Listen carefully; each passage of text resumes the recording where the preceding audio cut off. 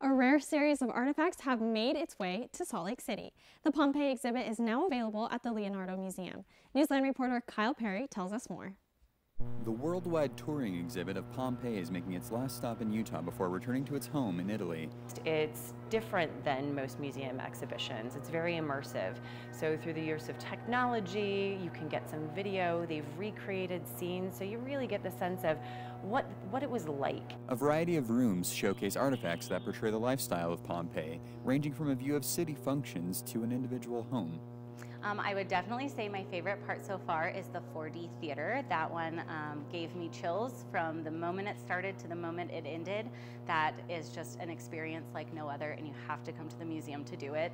I can't even explain it. You just have to do it yourself. Well-preserved tools and artifacts with detailed video provide all of the current information from the active archaeological site in Pompeii.